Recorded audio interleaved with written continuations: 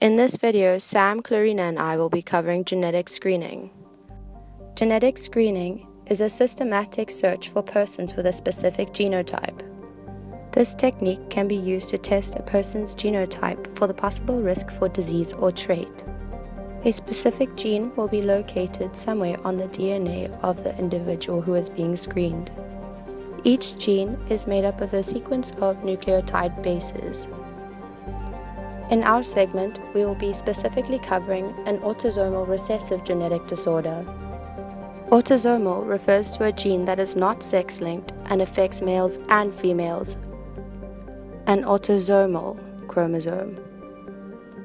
Specifically, an autosome. Recessive referring to the fact that the gene must be present in both the mother and the father's DNA when coming together to form a zygote. The disorder we are covering is based around the motion of cilia. Cilia are tiny hair-like structures that are found in various parts of the human body. Unique rotary motion called ciliary beating allows these tiny hair-like structures to move particles along the surface. Within each cilium is a set of doublet microtubules. In a person with normal ciliary function, these microtubules interact with each other by means of dynein protein arms, which allow them their rotary motion. A specific genetic disorder, a genetic mutation, leads to the absence of these dynein arms and thus the paralysis of the cilia, broadly referred to as primary ciliary dyskinesia, PCD. Various genetic mutations located on different genes will amount to the ciliary dysfunction observed in primary ciliary dyskinesia, specific to the function or absence of the dynein arm. In this video, we will refer to a more specific form of PCD, known as Kartagener syndrome. Kartagener syndrome is a triad involving 3 types of disorders: situs inversus, chronic sinusitis, and bronchiectasis. As Chelsea's mother knew there's a possibility that her child might have a genetic disorder, she, as the parent, can determine what she wants to do with this knowledge.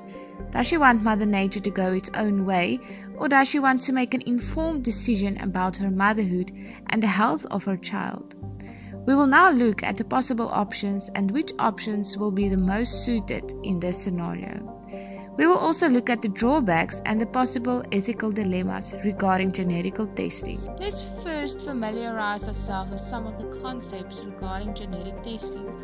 There's different kinds of tests available, like newborn screening, diagnostic testing, carrier testing, prenatal testing, and pre-implantation testing. So each one of these tests fulfill a specific purpose with different ethical implications. Let's first look at newborn screening. Newborn screening can take place after a child's birth to identify any genetic disorders that can be treated early in life. This is the option with the least ethical dilemmas and the safest for the child and parent. In our case, this will happen after Chelsea's birth to determine if she has the Kartagener syndrome or PCD. Diagnostic testing is a test to identify a genetic or chromosomal condition to confirm a diagnosis when a particular condition is suspected. This test can be performed at any stage during a person's life, but when it is performed on an unborn child, it is called a prenatal test. And this may have several ethical grey areas, as it may influence the parent's decision about the pregnancy. This test would have been performed while Chelsea's mother was pregnant to determine if Chelsea has the mutation for PCD and Kartagener syndrome. Carrier testing is performed on the parents to determine their heterozygosity of a disease and the possibility of their child to carry these genes.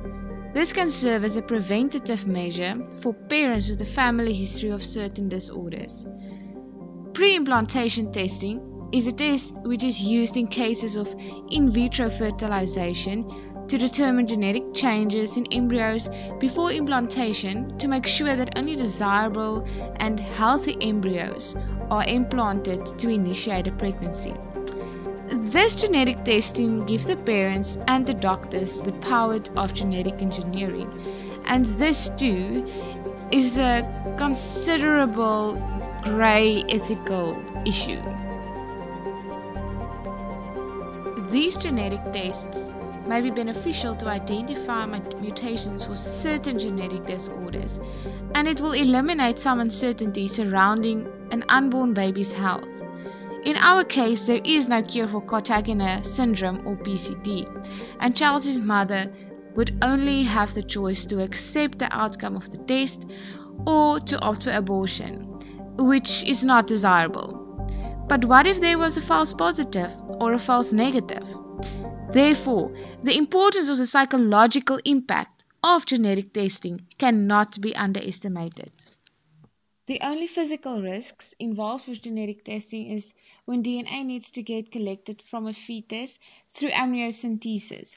This poses the risk of a miscarriage, but generally genetic discrimination is one of the biggest fears involved with genetic testing. A few points to keep in mind is that there is always a chance that a baby will not inherit the mutated gene. I would not recommend prenatal screening, as there is nothing to be done about the health of the baby before birth in this specific scenario. Most of the risks are psychological, and Sam will cover that and give us some more insight into the journey of a mother.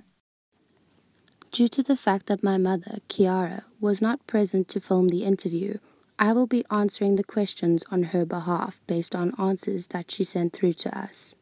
How did you feel when you were first told that you could not have children? I was alone in a hospital and the doctor just blurted it out. Even though I was 19 and had not ever thought about having children, I was devastated. After Chelsea was born, did you fear for her having Kartagener syndrome and having to go through what you have gone through? Yes, absolutely. She was examined thoroughly and x-rayed immediately. But she was fine, and as far as I was led to believe at the time, I should not have worried, as this is not hereditary. But now I understand this to be incorrect. How did you feel when you found out that you were pregnant with Chelsea? Ecstatic. I was young and not married, so I was a little worried about how I would handle it and what people would say.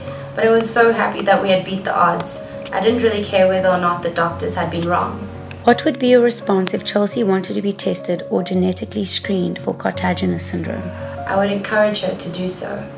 Is there anything from your experience that the doctors did not tell you about your condition? Not that I am aware of. The first set of doctors did not know enough about this condition. Then at the age of 22, I moved to London and extensive tests were done on me, and I learned a lot more about my condition, which has helped me manage as well as lessen my fears that I would die of some sort of painful lung disease. If you could, would you go back and change anything? Not really. Although, again, if my parents and doctors had known sooner, the medical treatment would have been more specific, and this may have prevented or delayed the onset of bronchiectasis, the damage of my lungs, which is irreversible. At what age were you diagnosed with Kartagener syndrome and situs inversus? How did you come to suspect or find out that you had this condition? I was 12 years old. As a child, I stopped breathing often and was constantly sick with bronchitis. I changed my doctor, who immediately suspected and recognized the condition and arranged various tests and x-rays. What kind of genetic screening or testing processes did you have to go through? X-rays, scans, blood tests, oxygen tests. I have all the original documents. At 19 and again in London, I was asked to have a biopsy of my lungs to determine the exact status of my cilia, but I declined as it would not change anything, but may introduce further scarring or bacteria to my lungs. Besides being told that you would never carry children, was there anything else that the doctors told you or predicted about your condition that didn't end up happening? There are many side effects that have not affected me, one of which is clubbed fingers. I was terrified I would get this, although I have abnormal sized and shaped upper sinus. The diagnosing doctor told me that I would most likely not be able to cross the road without being out of breath at age 23. I kept fit, and when I met him again about 15 years later, well over the age of 23, he was quite surprised to see me healthy. From your experience, what do you personally think the psychological effects of genetic screening would be? If you're asking whether I think that an expectant mom would consider aborting a child who may possibly have the condition, myself as a mother and someone with this condition, I seriously doubt this, as you can live a normal life, mostly. I have climbed Kilimanjaro, where the closer you get to the summit, the less oxygen is available, This tested me to my limits, but my lungs did not hold me back. However, knowing from birth that your child has the condition, or even an early diagnosis, would allow a parent the understanding of the condition, awareness of the available treatments, lifestyle changes, possible outcomes, as well as linked conditions such as mine, bronchiectasis and situs inversus. This leads to a healthier lifestyle as well as a calmer mindset on the condition. Struggling constantly with what looks like a common cold or flu to other people is possibly one of the worst things I had to deal with. People can't understand why I appear to be constantly sick and how it can possibly make me so ill all the time. After all, it's just a cold, but that's not true. All of the images in this video were personally drawn and produced by Chelsea Butler using the programs Adobe After Effects, Adobe Illustrator, and Adobe Premiere Pro.